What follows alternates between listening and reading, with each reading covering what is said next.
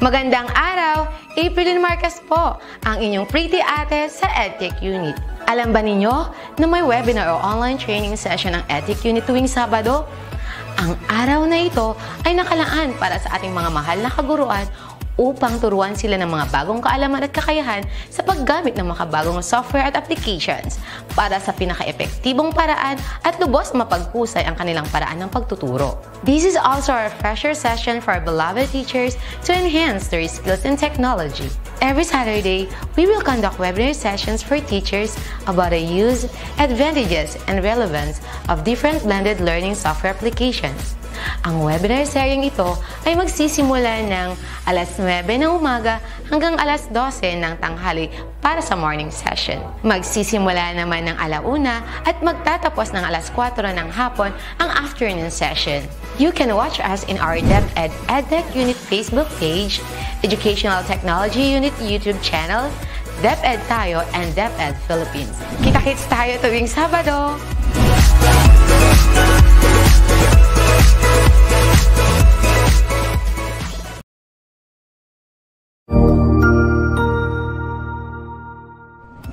Magandang araw! Sir Wilbur po, at your service.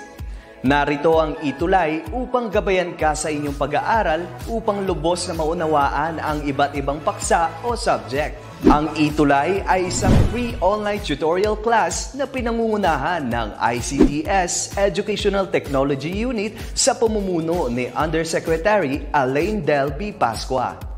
Ang programang ito ay hindi lamang para sa mga bata, kundi ito rin ay magsisilbing gabay sa mga magulang at mga guro kung paano nila ituturo o gagabayan sa bawat asignatura ang kanilang mga anak o mga estudyante. Sa kasalukuyan, ang self-learning module mula sa rehiyon ng Calabarzon at kilala sa tawag na pivot ang ginagamit sa ating ETUlay online class. Kaya ano pang hinihintay ninyo? Ihanda na ang inyong mga ballpen o lapis, papel o kwaderno at samahan kaming itulay ang pagkatuto para sa bawat batang Pilipino. Sama-sama tayong magtutulungan para malampasan ang mga hamon sa panahong ito. Halina't matuto kasama ang inyong online tutor sa oras na ito.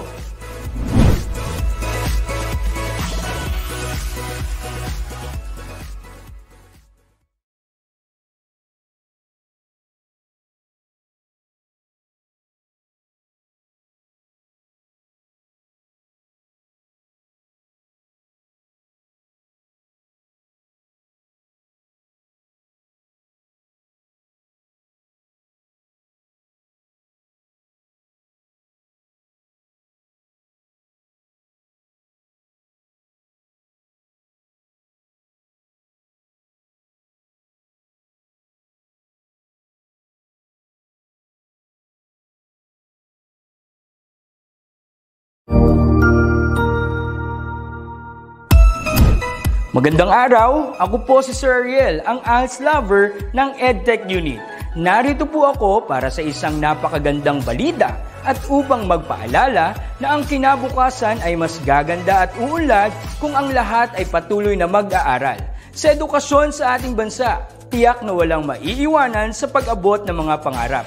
Kaya naman ang Department of Education ICT's Educational Technology Unit at Alternative Learning System Task Force ay nagtutulungan sa pagkakaroon ng ALS Tech Empowerment Program upang maihatid ang excellent quality education sa ating mga ALS learner and teachers. To easily deliver the lessons from the modules and other references, we will provide tablet PC as part of the DepEd computerization program to all ALS teachers and orientation on the use of these packages. To deepen the pedagogical use of information and communications and technology in delivering instructions, there are training workshops on the use and curation of open educational resources or OER, Google and Microsoft productivity tools, creation of video lessons using PowerPoint presentations and KineMaster, and on ebook or e-magazine development. To create an avenue for remedial lessons that is open to all learners, teachers, and parents, we will have the ETUlay free online tutorial and mobile ETUlay where we will visit remote schools to feature the best practices of our ALS teachers and learners. Sa mga out-of-school youth and adult, laging tatandaan na may pag-asa upang makapagpatuloy sa pag-aaral. May ALS para sa inyo. Ang edukasyon ay para sa lahat. Para sa bata, para sa bayan, para sa guro. Sulong Edukalidad.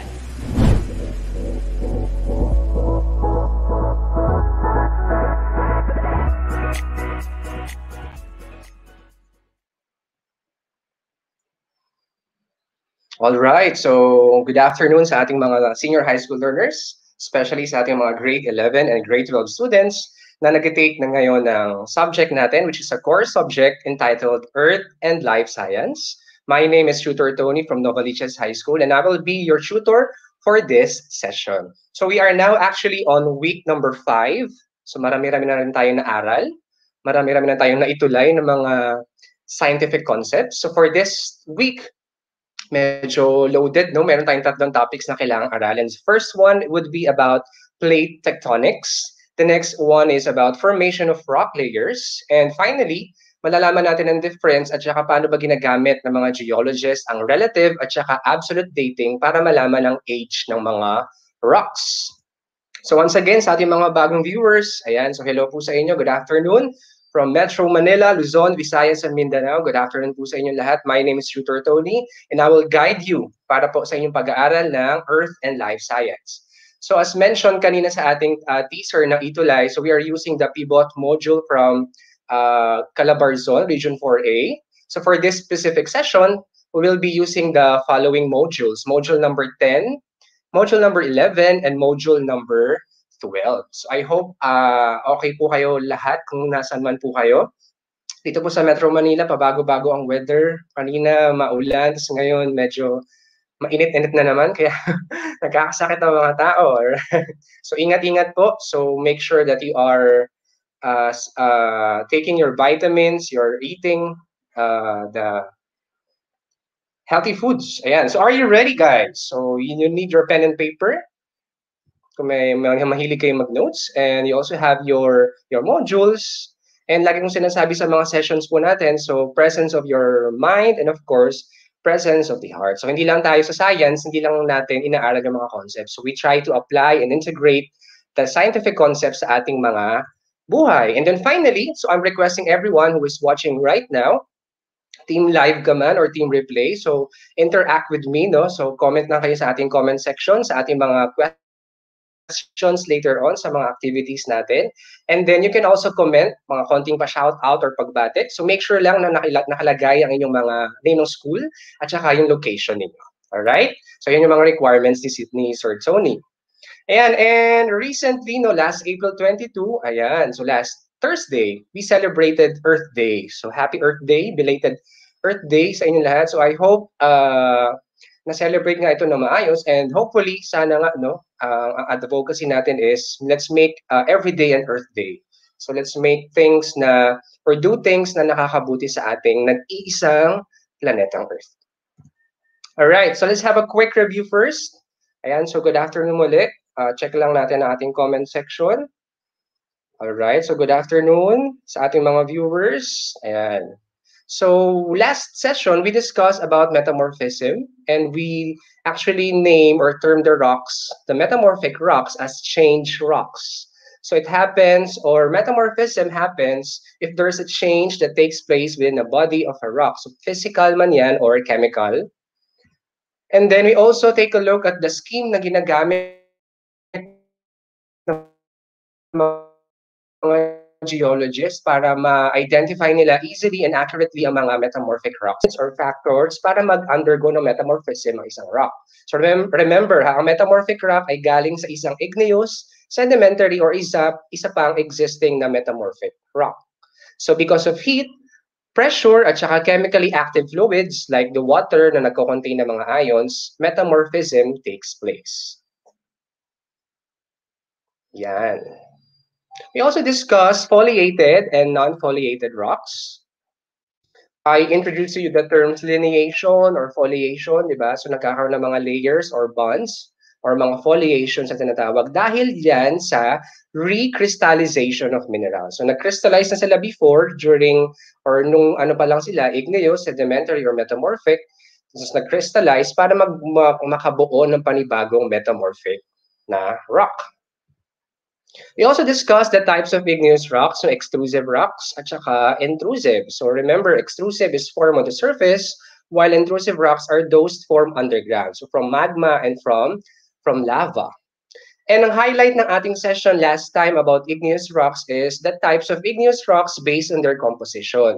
So inintroduce ko sa inyo yung 4 na terms no, na ginagamit ng mga geologists at saka petrologists called, so felsic, intermediate, mafic, at saka ultramafic. So nagbavary lang naman yan sa kanilang, ang pinaka-basis ng or pinaka-indicator ng mga experts dyan, ng mga rock experts, is yung presence ng silicon oxide.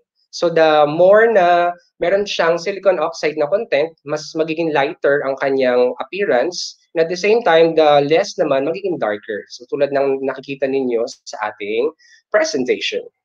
Ayan, so we discussed about metamorphism at saka the types of rock based on their composition. So for this session, tulad ng sinabi ko kanina, medyo tatlo yung targets natin. So let's get started. First is we have to explain how the movement of plates leads to the formation of folds and faults. Mag-review lang tayo ng konting concept natin about plate tectonics.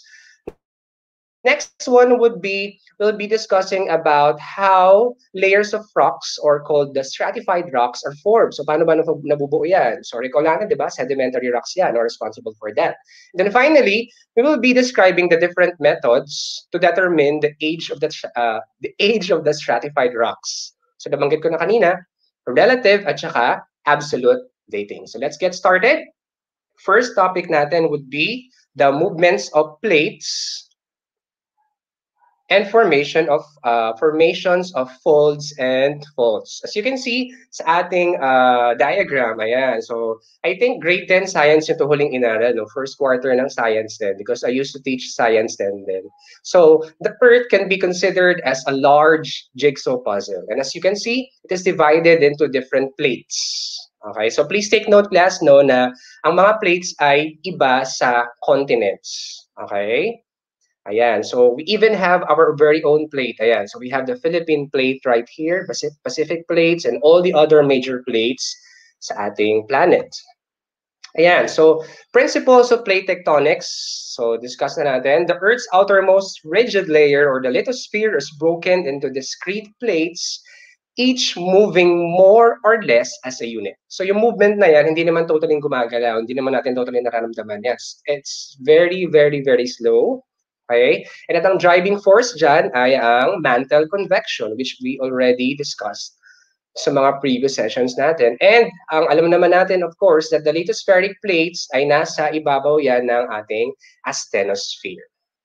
Next concept is, ayan, yung mga movement or yung motion, mamaya malalaman natin kung mga different types of motion ng mga plates. They have very distinct features, and at the same time, they form different geologic features like volcanoes, mountains, and many other geological landforms. And of course, tulad ng na-mention ko kanina, a plate is not the same as a continent. Okay? So meron tayong mga plates na kinikerry niya or dala-dala niya 1 or 2 continents. Di ba? Yan. So let's have a quick review. Ayan. So good afternoon sa ating mga viewers. Annalyn, Kay, Marvin, Francis, Maribel, Jonah, Krisa, and Rosemary. Ayan. So sige, I have here the 3 types of plate boundaries. Can you still remember? Ayan, yung mga tawag natin dyan. Kapag nag-collide sila or they're being pulled apart or pa-slide yung kanilang movements. Can you still recall? So first picture natin. So that is your divergent plate boundary. Ayan. So pag divergent, naghihiwalay. The plates are moving away from each other. How about the second picture? Ayan. As you can see, nagbabanggaan. Ayan, na-form yung mga mountain ranges. Pwedeng isa ay magsabdak or papailalim siya. The other one will remain on its position. What do you call this one? This one is called your convergent plate boundary. So divergent, palayo, convergent, magko-collide or magbabanggaan. And then finally, Ayan. So, opposite direction naman, no, ang kanilang movement. Letter T, can you still remember? So, reminder lang, no, so you can have your comments, your answers sa ating comment box. Huwag kong mahihiya. Walang tama or maling sagot. So, we are all learning together. And yan. So, ang ating pangatlong type ng plate boundary is called the transform plate boundary. Again, so divergent, convergent, and transform.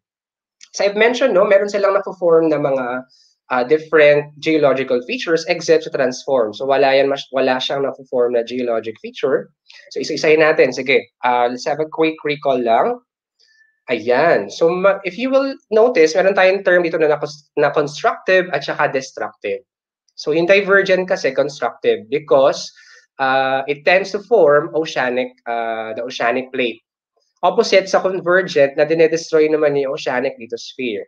So, it's very important na nag-interact or nag-interplay yung mga ganitong processes sa Earth kasi it's a cycle. So, kung puro convergent lang yung paggalaw, wala na. So, wala na ma-form na bagong oceanic plates and the Earth will be totally different. Okay? Volcanic, in terms of volcanism or volcanic activity, divergent at saka convergent lang, wala si transform. And let's know more about these plate boundaries one by one. So make sure lang na i-note nyo yung mga types ng plates na nagbabanggaan or naglalayo. Alright? So first geologic feature that we have is what we call the folded mountains. So sa presentation ni Sir, take note natin na meron tayong nakalagay kung anong type ng plate boundary. Inuna ko yung mga convergent, tas followed by divergent and then transform. So nakalagay yung type ng plate boundary at saka anong klaseng type ng plates ang nag-interact. So pwedeng continental yan at saka oceanic plate. Alright, let's have the first one. In our first situation or interaction right here, so nagbabanggaan, kasi nga convergent, ang dalawang continental plate. And it forms folded mountains or mountain ranges.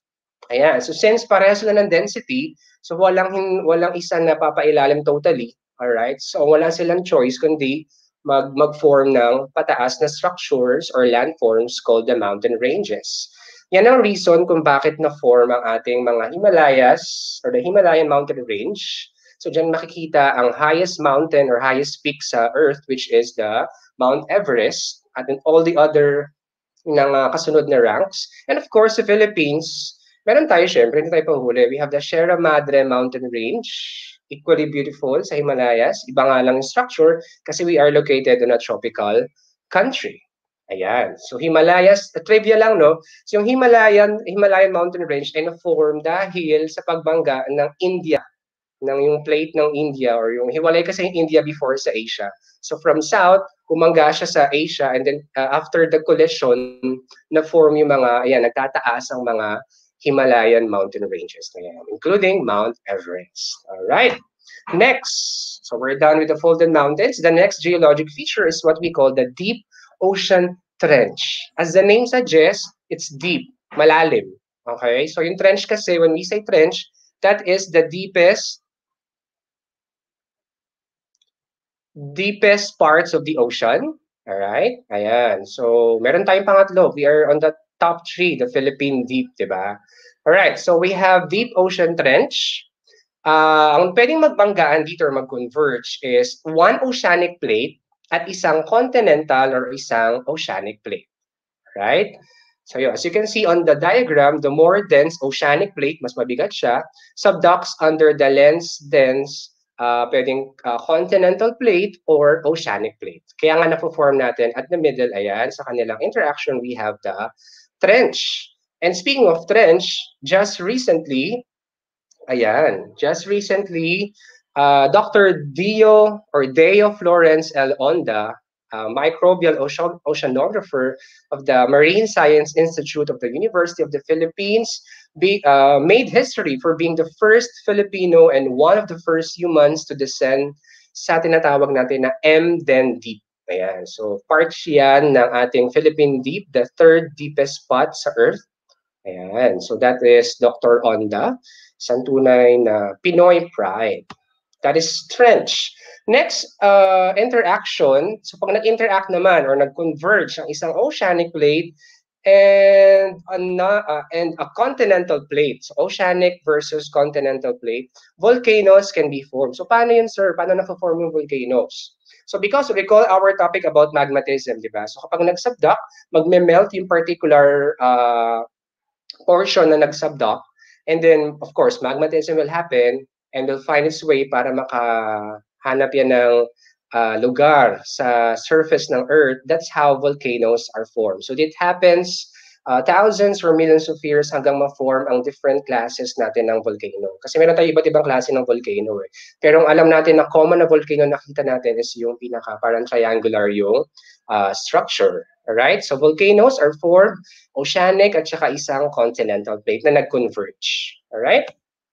And then finally, for another convergent interaction between dalawang oceanic plate.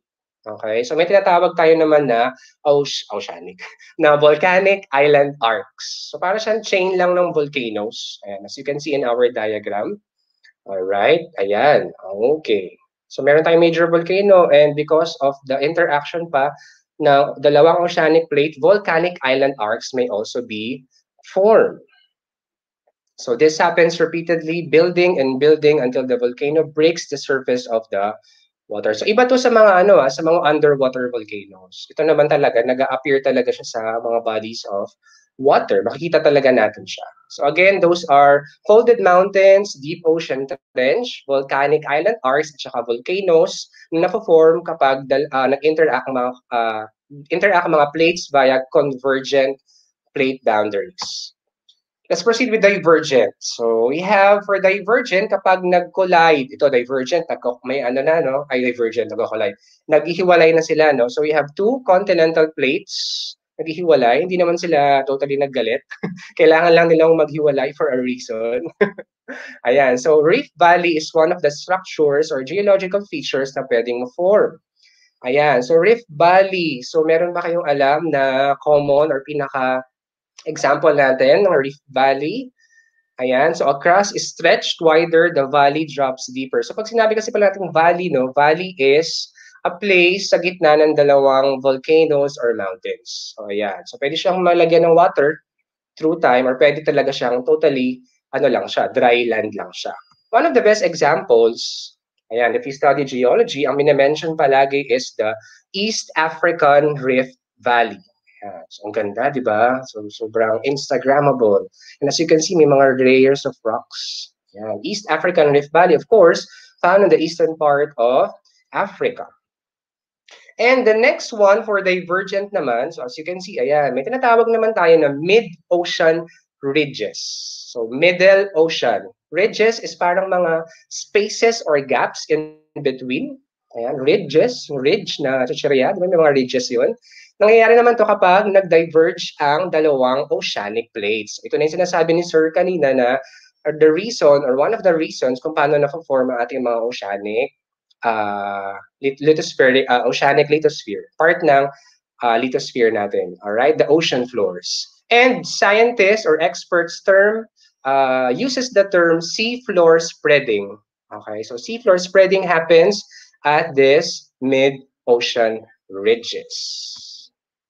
Ayan, so reveal lang natin, no? So for divergent, we have Rift Valley and we have the mid-ocean ridges. So naghihiwalay for divergent.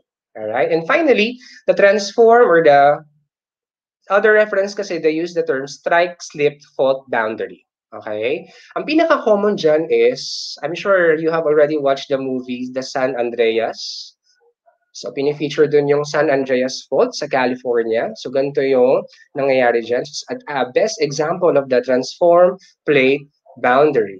Ayan, the San Andreas Fault is the sliding boundary between the Pacific Plate. So, isa Pacific Plate siya nangyayari at saka sa North American Plate. So, part nun yun nga, yung sa California. It slices California into two from the, ang tawag ay Cape Mendocino to the Mexican border. So, sa tababa kasi nila is yung mga Latin Americans na, so including the Mexican Peninsula. Right? So, that was the San Andreas Fault. Alright, let's try to answer some of this. But before that, konting lang tayo, shout out lang tayo. Ayan, so may grade 7 tayo from PNHS, Ryuji Reyes, hello. Sir William Takdoro, Carmela Shane Colinares from Camarin, Caloocan City. Ayan, so kapitbahay ko lang, taga Caloocan. Mary Elvi Seras, and Lee Min He. Oh, Koreano, Lee Min He. All right, let's try to answer this. First, this phenomenon is created during transformation of plates movement. So meron tayong clue word for that. And it's a kinematic phenomenon caused by the relative density of oceanic lithosphere and relative weakness of the asthenosphere. That is what we call the transform fault. Second one is this plates movement creates mountain and volcanic arc. Marianas Trench, yung deepest part of the Earth, yung Marianas Trench, also created by this movement. Ano kaya yon? Yung trench ay nabubuo kapag, converging or convergent plate boundaries. The next one is the movement of this plate is towards the opposite direction or moving away from each other. Moving away, that is what we call divergent. The fourth one is the process of rising of hot, dense liquid materials and creates new sea floor. Ayan. So, naipon yung mga magma, tumigas yan, mag-solidify, it will form your sea floor or the ocean floor. Anong process na yun ay tinatawag nating sea floor spreading. And of course, finally, a theory that supports the continental, may correction lang dyan, that supports the continental drift theory and the sea floor spreading is, of course, the plate tectonics. So we're done with the first target. Let's have the next one. Yung second objective natin would be talking about formation of rock layers. So ito, I chose this diagram. So sa Pilipinas kasi ito. So it's called the Anima Solar Rock Formation in Masbate. Ayan, as you can see, ang ganda. Sobrang, would you imagine kung paano yan na-form? And can you see the different layers? Ayan, so related kasi yan sa ating pag-uusapan. So the rocks are being studied by geologists because they contain clues of what the Earth had been in the past. So speaking of fossils, mga rocks, sila yung mga clues natin in the past. And it all started, isa sa mga pioneer ng pag-aaral na yun is a Scottish geologist, chemist, and naturalist that goes by the name of James Hutton. So he concluded that there are forces that changes the landscape of the Earth in the past. So may reason, may driving force kung bakit nagbago yung surface or yung form ng Earth, yung landscape ng Earth. And he called that the principle of uniformitarianism. Again, principle of uniformitarianism. So it refers to the different geological processes na discuss na natin before, like volcanism, erosion, at saka weathering. So ito naman, are you familiar with this? Ayan, good afternoon. Ayan.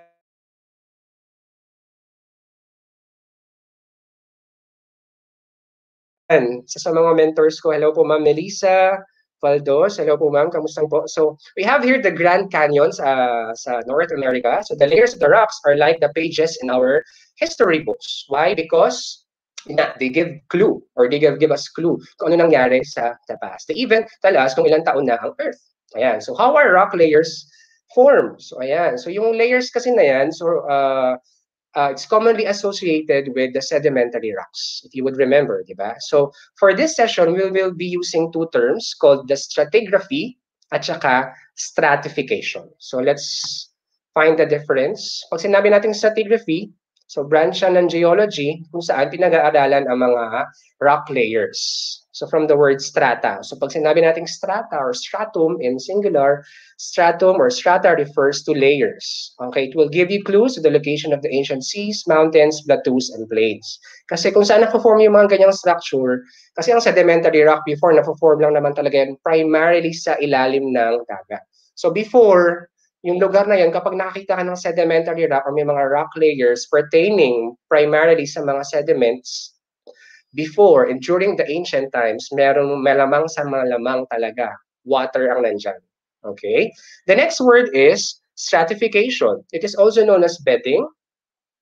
And it is, yun nga, the layering of the rocks. That happens, hindi lang siya sa sedimentary rocks. So, nangyayari din siya sa volcanic igneous rocks. Ayan, it is expressed by rock layers or units of a general tabular or lenticular form that differ in rock type. So tandaan po, stratigraphy and stratification. And kanina, kung si Houghton, ang inintroduce ko sa inyo. So we have another scientist as early as the mid-1600s, isang taga-Denmark, a Danish scientist named Nicholas Steno. Ayan. So he introduced he pioneered the study of the principles. So later on, it was developed by geologists. So ang tinatawag na natin dyan ay stratigraphic laws. Or in other reference, the Steno's laws. Stratigraphic laws are the basic principles that all geologists use. So may kumbaga parang ito yung Bible ng mga geologists. Para ma-identify nila or ma-decipher nila ang mga relationship ng mga rock layers. So what those layers tell about the past. Ayan. So it was Nicholas Steno, the stratigraphic laws. Ayan, natatang twister ako. All right. So first, so we have actually around 6 stratigraphic laws, but for the purpose of so limited time constraint kasi tayo, so we'll be discussing the 3 major laws. First is the law of superposition. Superpose, so nagpapatong-patong lang. The largest and heaviest rock layer that settled first at the bottom is the oldest rock layer. The lightest and the smallest that settled last is the youngest rock layer. Of course, naunang ma-form yung nasa bottom, yung nag-settle sa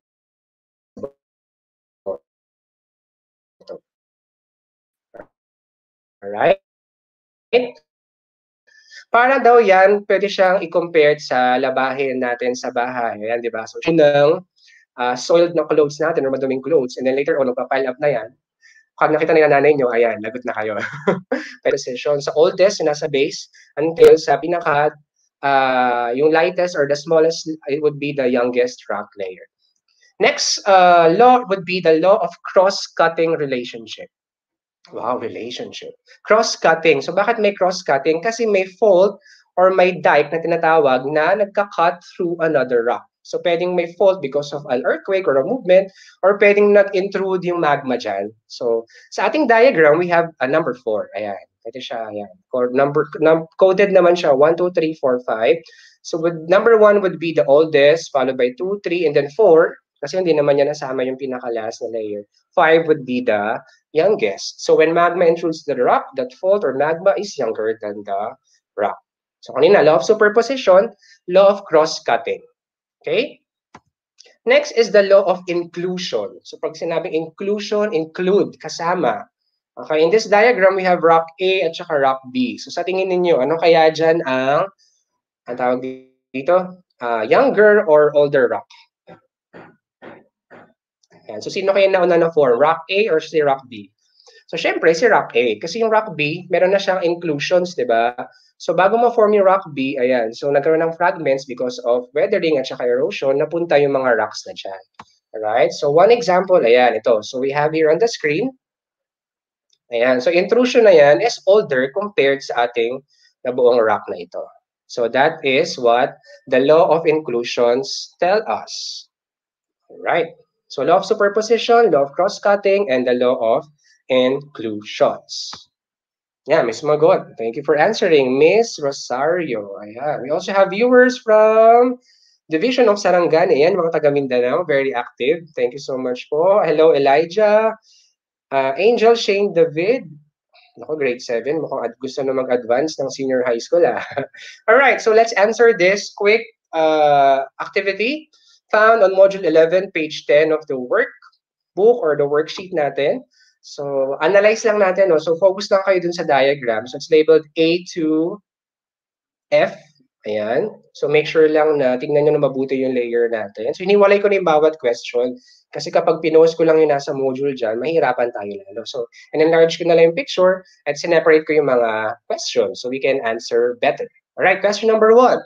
So, based dun sa inaral natin ng mga laws ng stratification. So, in what layer was the first rock formed? Sino una na form dyan?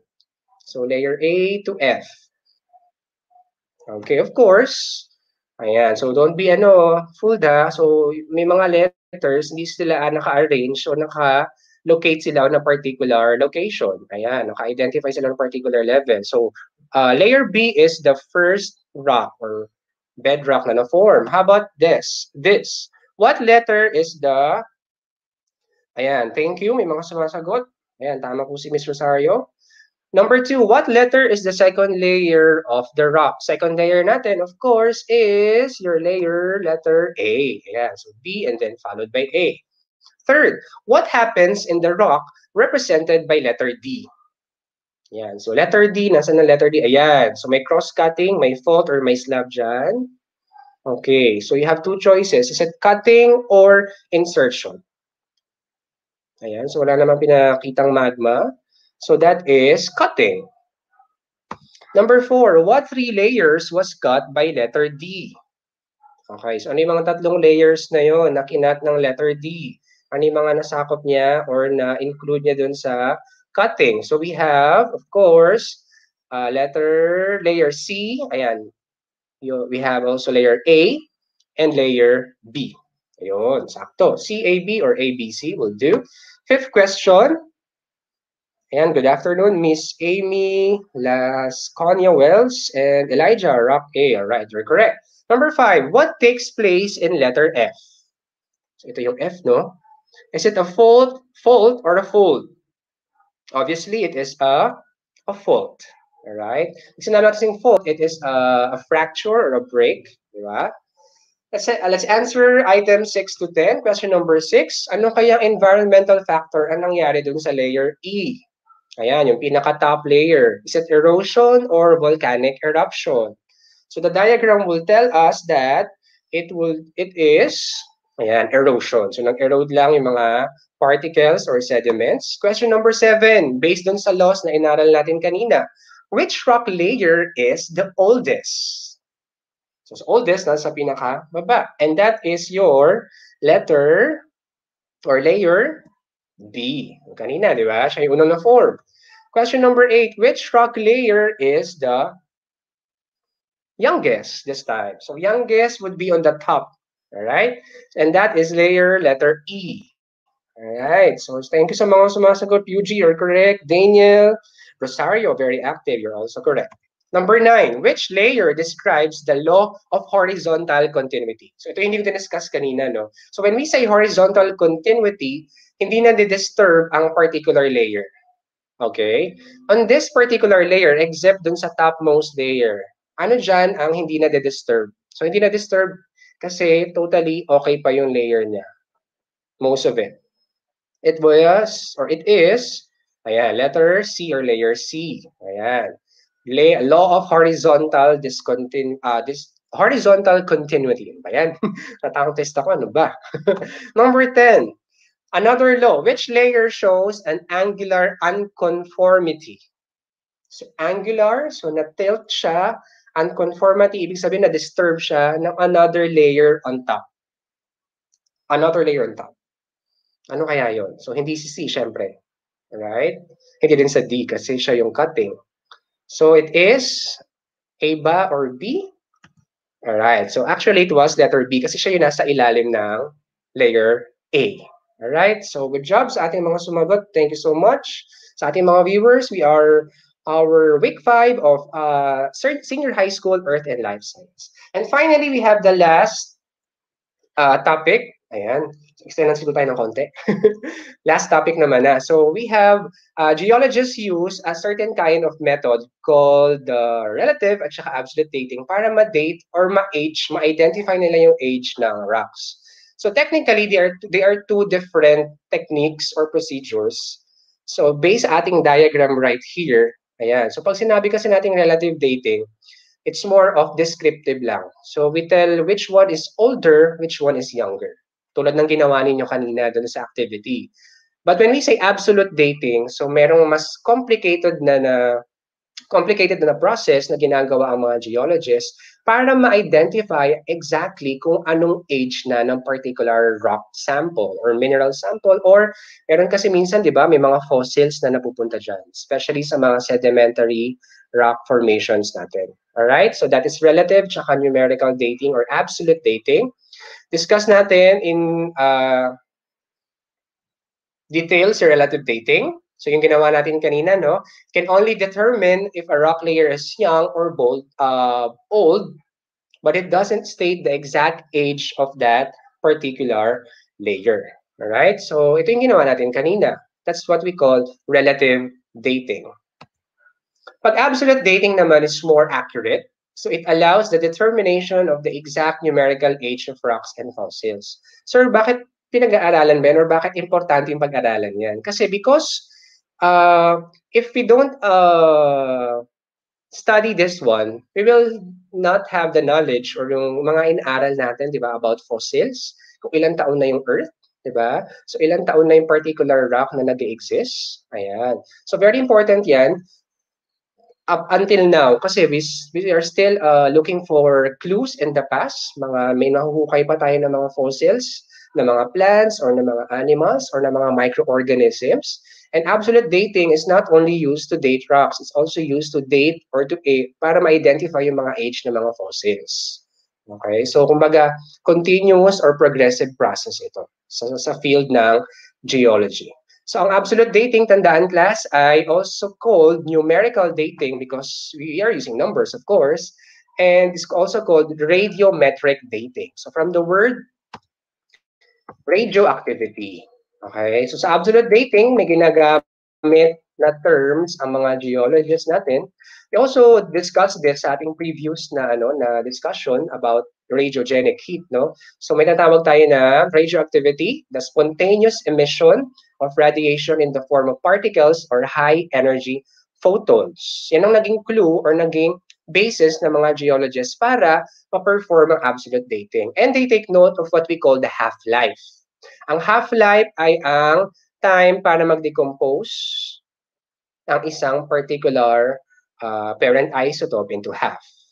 Okay, radioactivity, isa pa yun. Radioactivity is not affected by any geologic process. So, ma-erode mo yan, ma-weathered. Yung minerals or yung components noon ay ganun pa rin. It will still undergo a particular type of radioactivity. The longer the rock exists, the more daughter isotopes accumulate. To give you an idea, ito yung mga commonly used na isotopes for absolute dating. So commonly yan, carbon-14, kasi carbon is the primary element na nagko-compose sa mga living things. Kasama tayo dyan, syempre. We also have potassium-40 sa mga types ng minerals and rocks like muscovite, biotite, and volcanic rocks. And of course, ang very common na ginagamit ng mga geologists is the uranium. So isotope niya, uranium-238 at saka uranium-235. The first one that I have mentioned is present sa zircon. It's a kind of mineral. And of course, uranium-235 is presence, ayan, pwede natin ma-detect sa uranite. And dito sa middle column, makikita ninyo yung half-life or ng years. That will tell us, or the geologist, that will give them a clue kung para ma-compute yung specific age ng fossil or ng rock sample na excavate nila or natagpuan nila on a particular location. So, iba-iba kasi. So, depende sa location na kuha nila yung particular sample. To give you another comparison, so relative dating versus absolute dating. Pag sinabi natin relative, as we have mentioned, qualitative siya, descriptive siya, compared sa absolute na quantity. So we're talking about numbers. Sa relative dating, ang pinaka-basis natin is yung stratigraphic laws. So stratigraphic methods are used. For absolute, we use the radiometric techniques. Another would be relative dating is the relative age lang. Sa absolute, it will give you the exact age. Relative dating is also less specific compared sa absolute dating. And finally, relative dating, cheaper at saka time efficient yan. Okay, pero pag sinabi kasi natin relative dating, more of the parang ano lang to more of masyadong general, no? Yung pagkaka-specify natin ng age. Pero for absolute, although it's expensive and time-consuming, it will take years, no, even years pa nga. Kasi pag tatahiin niya ng mga geologists, yung mga samples kung saan natagpuan, ayan. So it will take time, pero that will tell us the exact age of the particular fossil or rock sample na nakita nila. So I hope na intindihan yung difference ng relative tsaka na absolute dating. So relative, younger ba siya or older compared sa rock layers or rock samples? Pag absolute, exact age ang tinutukoy ng mga geologists. Let's try to answer these questions. I have two questions lang. Ayan, so time na pala. Which type of dating method can be used on rock layers by applying the law of superposition? Sige, habang binabasa niyo yan, shoutout lang tayo na mabilis. Lyre Rhapsody Salvador, Kennedy Santos, Rosemarie Aquino Reyes. Thank you for watching. Stacy Valerie Miranda, yan, watching via YouTube. And Sir Joselito Aranya from Nueva Ecija. All right. Thank you. The answer is, of course, relative dating. So we're using the stratigraphic laws. And this one, number 2, I forgot to write number 2. Which of the following is not true about absolute dating? And absolute dating. Ano hindi totoo about absolute dating? Sige nga. Of course, it would be letter B. It uses simple principles to recognize relative ages of rocks. So, simple lang technique compared sa absolute dating na very particular, very quantitative ang approach, di ba, for absolute dating. Ayan, so that ends our session, no? So before we end our session, hindi makukompleto ang session natin without our segment called the hashtag Be Inspired and hashtag Be Blessed. And I chose to share with you a quotation from Lao Tzu or Lao Tzu, one of my favorite philosophers. Ang sabi niya, life is a series of natural and spontaneous changes. Parang sa earth, di ba, nang babago, yung mga rocks. Don't resist them. That only creates sorrow. So the more na nare-resist natin, mas the more na nai-stress tayo, di ba? So kapag may mga changes na dumadaan sa buhay. So ang payo niya, let reality be reality. Let's accept reality. Let things flow naturally. So we go with the flow. Ayan. Forward, let things flow naturally forward in whatever way they like. So go with the flow. Be positive lang sa ating mga mindset. Ang lagi kong sinasabi sa mga students ko, positive mindset. So we are all challenged by this pandemic, but we can all go through this all together. Diba? Ayan, so Lao Tzu or Lao Tzu. Thank you so much for watching our Earth and Life Science Week 5 session. You can contact me via email, Facebook, and my YouTube channel. So I hope to see you next session. Week 6 na tayo, all right? And next ating session is Tutor Cat for Media and Information Literacy. Once again, this is Tutor Tony. Happy Monday sa lahat. Keep safe. God bless. Bye-bye po. Ingat.